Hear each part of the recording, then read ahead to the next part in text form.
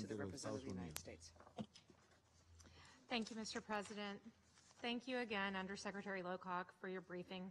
As always, you inform us and put the gravity of Syria's humanitarian situation in perspective.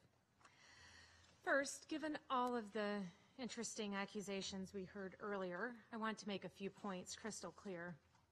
The 75 members of the Global Coalition to Defeat ISIS joined forces to liberate people from ISIS control in Iraq, and the coalition continues our campaign to eradicate ISIS in Syria. Despite the difficulty of this task, our operations have succeeded in rolling back the so-called ISIS caliphate and addressing a dire threat to our collective peace and security. The coalition made these gains while the Assad regime and its backers focused their guns mostly on the Syrian opposition groups that weren't ISIS terrorists. While we went after ISIS and actually achieved lasting gains for the Syrian people, the Assad regime was busy bombarding civilians in places like Aleppo, Idlib, and eastern Ghouta. The coalition's operations were carried out in scrupulous regard for the laws of war and to minimize civilian casualties. In Raqqa, our partners conducted a neighborhood-by-neighborhood evacuation of civilians ISIS had trapped in the city. The United States will once again put on the record that UN humanitarian convoys are welcome at any time in Raqqa or Ruhban. We welcome this assistance and are ready to do everything that we can to assist it. As Undersecretary General Lowcock noted, a UN interagency team successfully carried out an assessment in Raqqa just 2 weeks ago. In Ruhban, coalition forces are also acting to support humanitarian efforts and have worked with the UN and other partners to provide requested details on operational security and medevacs.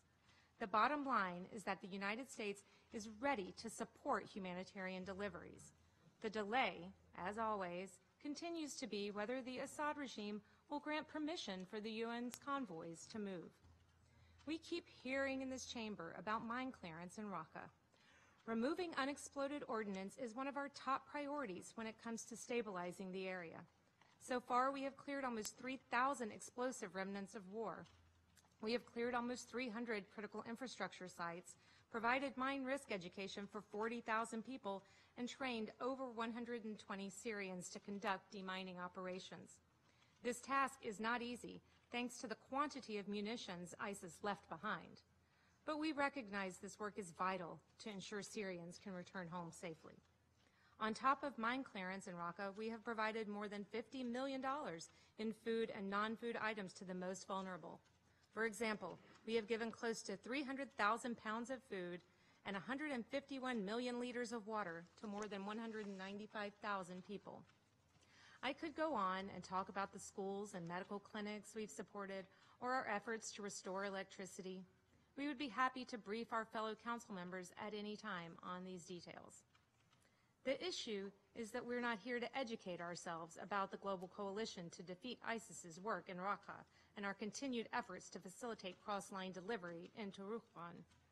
Russia has called us here as part of a messaging campaign to try to distract from the atrocities committed by the Assad regime. In order to do that, Russia has asked this council to focus its attention on the one part of Syria where the Assad regime isn't pummeling civilians to death with barrel bombs or banned chemical weapons. Consider what has taken place since the Security Council demanded a ceasefire in Resolution 2401. On February 24th, the Council demanded a halt to the fighting in Syria.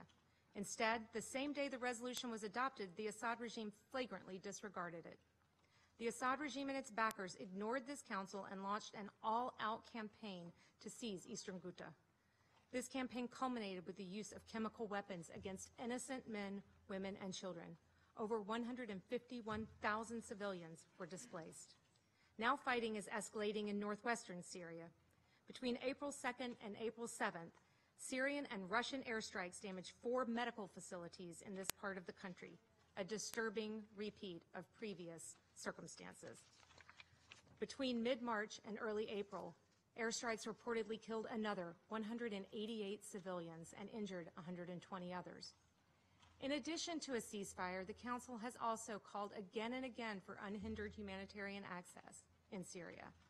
However, since the beginning of 2018, the Syrian authorities have only allowed 6 cross-line interagency convoys to deliver humanitarian aid. 6.